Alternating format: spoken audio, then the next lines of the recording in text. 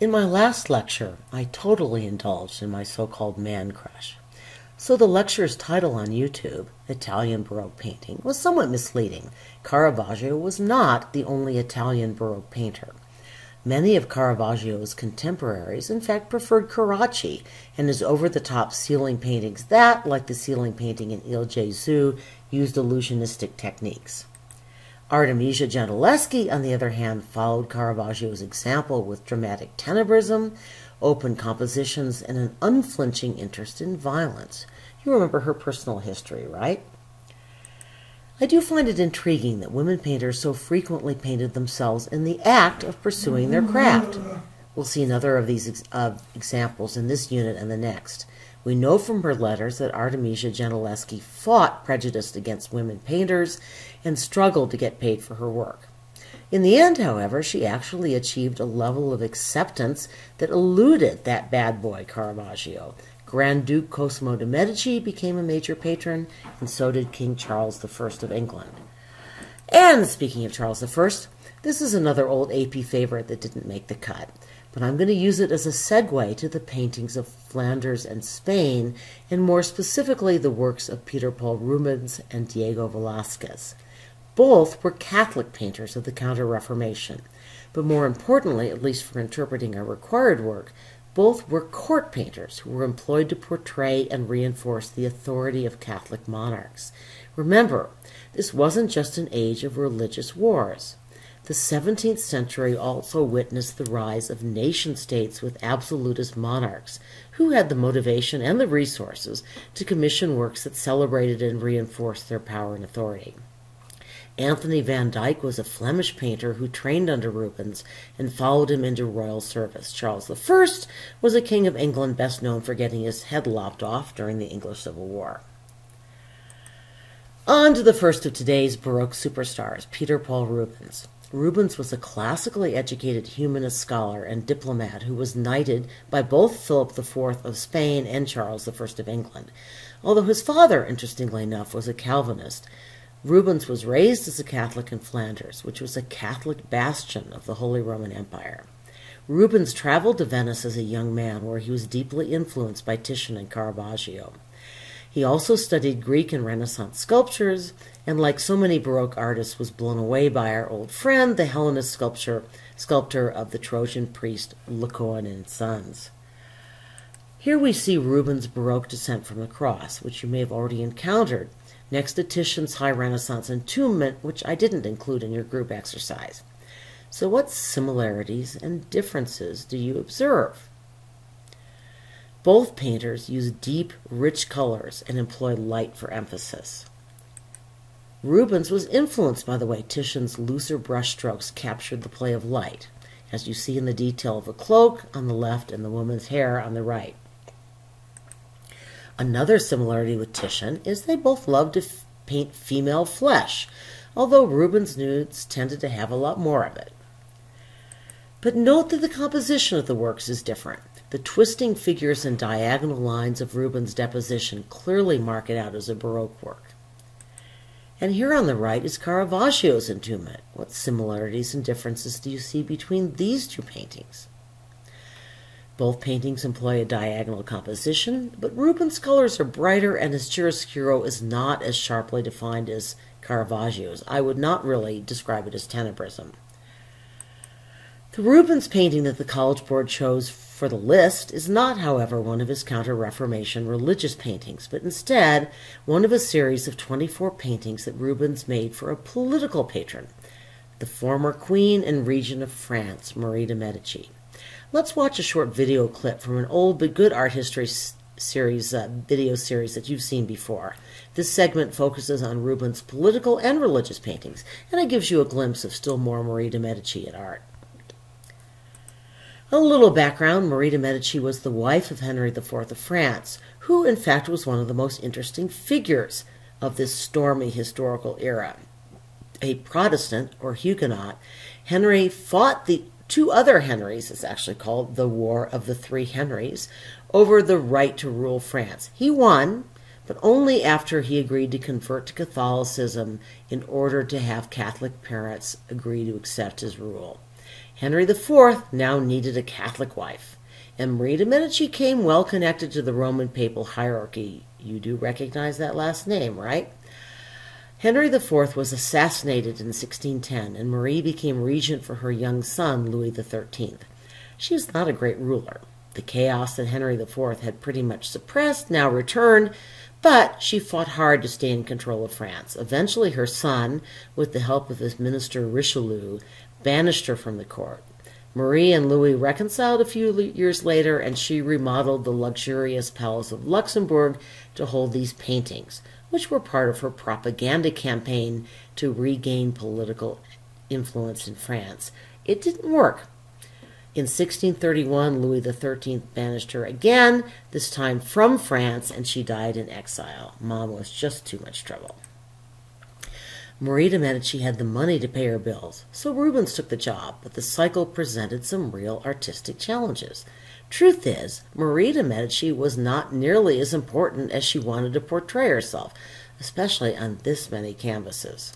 So Rubens had to stretch to elevate her status, and he did it mostly by painting the queen hanging out with a lot of mythological heavy hitters. In the painting on the left, which used to show up on past AP tests, Marie de' Medici is arriving in France from Italy. A personified France kneels dramatically before her.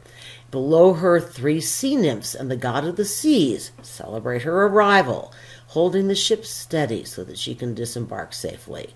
Gag me with a spoon, they used to say in the old days.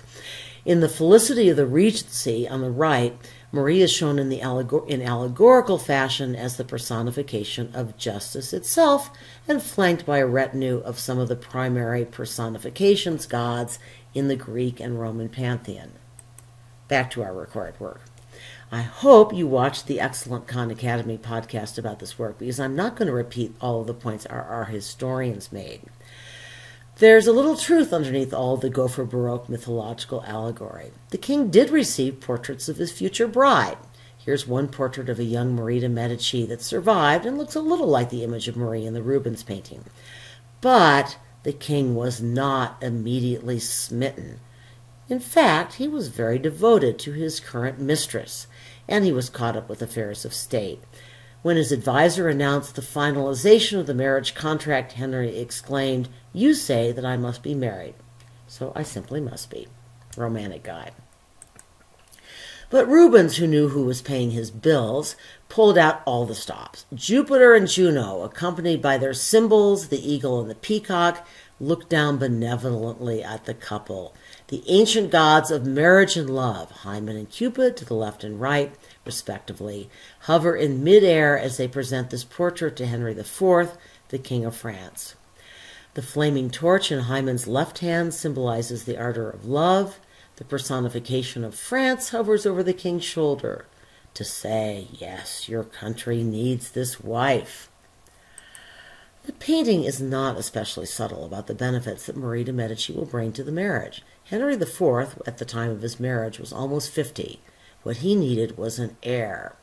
Marie bore him 6 children, which was arguably her biggest political accomplishment. Note that the only figure in the entire work who stares right out directly at the viewer is Marie de' Medici in her self-portrait. For this reason, the painting draws our initial focus to the queen, and that in itself is significant. In paintings that portrayed both men and women, especially political paintings, artists more often made male figures the main focus of the work. Okay, another confession time. I have a man crush on Caravaggio, but I am not a huge Rubens fan. Still, I really like this painting. It's the one I would have put on the list if they'd made me a member of the College Board AP Art History ruling junta. Rubens was not only a court painter, but he was also a diplomat. He tried unsuccessfully to negotiate peace between Catholic Spain and Protestant England in hopes that England would stop helping the rebellious Dutch. While Rubens' diplomatic efforts were a failure, he did have a front row seat for the horrors of war and a personal stake in bringing them to an end. In this allegorical painting, we see Europe flinging up her arms in despair. We see figures representing the arts being trampled. The Fury Electo, who represents the horrors unleashed by war, appears, to me at least, to be almost demented. So why would I say that this is a vintage Rubens, typical of Rubens? Think of an attribution question. Note the extreme sense of movement, the dramatic and rather light use of color, sometimes described as coloristic, the full-figured ladies, the use of mythological symbols. Rubens, if you'll pardon a little punning, is ripe for an attribution question. I need to move on, but let me make one more point about Rubens, and this is something I really could see showing up on the test. Rubens ran his studio as a veritable painting factory. He employed a large workshop of assistants. They would do much of the actual painting, following the oil sketches and detailed drawings which Rubens provided. He would supervise their work and make changes where necessary, and he finished off all but the cheapest productions with the touch of his own hand. Rubens considered people his specialty, but he often turned to others for help with plants and animals. Interestingly, one of his closest friends and collaborators was our old buddy Bruegel, who is a favorite of mine.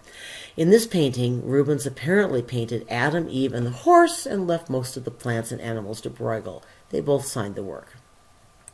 Okay, on to Spain. In geopolitical terms, the 1600s were not kind to Spain. The gold from the New World brought runaway inflation, and the religious wars depleted Spain's treasury without obliterating Protestantism or even preserving, in the long run, Spanish rule over the Netherlands. Yet these years of Spanish decline would, somewhat ironically, bring the greatest flowering of Spanish painting. Philip IV was Philip II's grandson. Philip II was the great warrior of the Counter-Revolution, son of Charles V, the Holy Roman Emperor.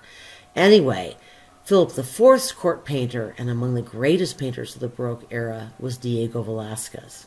Velázquez did the best he could with some really unpromising material. Philip IV had a particularly exaggerated form of the unfortunate Habsburg chin. The painter basically stole our attention away from that unfortunate face by painting the king's elegant clothing in superb detail. So here's a famous painting by Velázquez that doesn't portray royalty or, of course, show up on our required works list. But whose influence do you see? As I warned in my lecture, the answer to that question, at least for this period in art history, so often is going to turn out to be Caravaggio. What Caravaggio elements can you identify in this painting? The central figure looks a lot like Caravaggio's sensual boys, but we also see theatrical spotlighting, the pronounced chiaroscuro, and the open construction that spills off the canvas.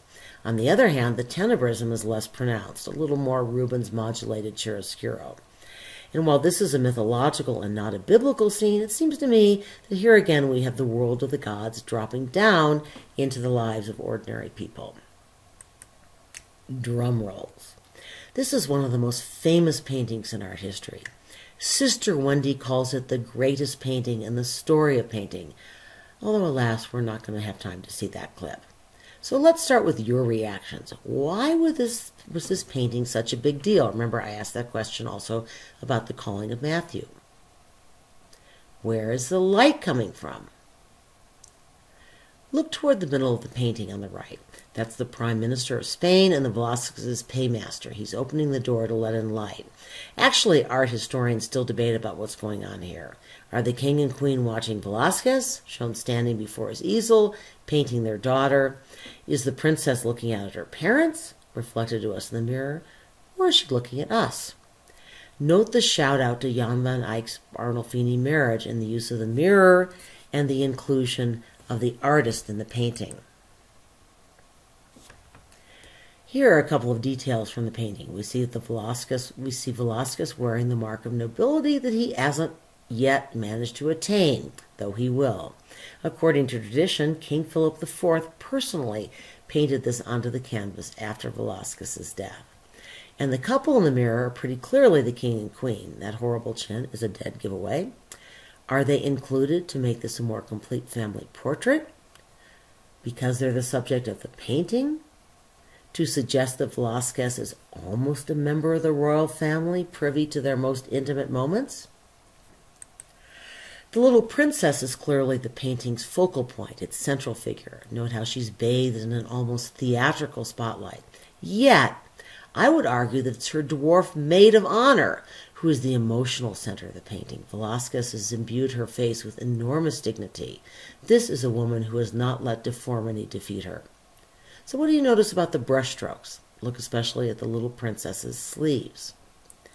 They are broad and easily visible. Remember that art historians use the term loose to describe this kind of brushstroke. The paint is actually laid on quite thickly in a technique you've encountered before, and the term for that is impasto.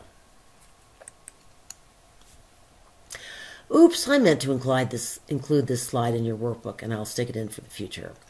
One of the AP classroom videos discusses the thesis that Las Meninas demonstrates, and indeed maybe deliberately emphasizes, Spain's role as ruler of a vast empire in Asia and Latin America. The red ceramic cup that the Infanta Margarita is reaching for may well be a bucaro produced in Guadalajara, New Spain, now Mexico. You see a bucaro in the upper right-hand corner. Spanish ceramics were not as glossy as New World bucaros. Moreover, the tray under the cup is clearly made of silver, and for Spain, silver was the most important product from the New World. As much as 980,000 pounds of silver were imported at the height of production. Silver brought great wealth and, ultimately, devastating inflation to Spain. And finally, the red curtains that we kind of see reflected in the mirror were probably dyed red with cochineal, a chemical derived from crushing the bodies of beetles found primarily in the Americas. Now, I personally find it unlikely that the would-be aristocrat Velázquez was offering subtle hints of his opposition to colonialism. But it is pretty clear that this painting gives evidence of, and even pays tribute to, the globalization produced by empires, a theme I will return to in my next lecture. Here's another related observation from a prominent British art critic. He wrote, "The intruder at the brightly lit door is a tense presence. He might have brought bad news from a far imperial province. The painting speaks of oceanic distances that make messages and orders difficult, that make the monarch a remote icon of power." He continues, "Even here, in intimate company, the king is alone. So he might be portrayed indirectly in a mirror, like the Medusa. Only one person looks openly back at the monarch. Only one person is his true friend, courageous and honest, and that is the man on whose painted chest, it was said, the king himself would add the cross of St. James." Note, by the way, that this author has a somewhat different interpretation. He doesn't think that this was the prime minister of Spain. At any rate, the art critic in the next video clip, in turn, will use this image to expand on his interpretation of Las Meninas. Okay, I really don't have a lot to add to these experts. They know a lot more than I do. Except to note that this is a painting that has obviously fascinated and puzzled its audience for centuries. And it continues to generate new theories. That alone suggests its greatness as well as its mystery. We'll close, if you have time, with another clip from the Art of the Western World. By the way, you should recognize the fellow who's explaining Las Meninas to us, or at least you should recognize his voice. It's our old friend Simon Schama, except he's actually a young friend here, and he hasn't yet learned how to speak to the camera. I think it's kind of cute. I was a lot younger when I first saw this painting, too. In our next lecture, we will continue with Spanish art, but the art of New Spain, or what we now call Latin America.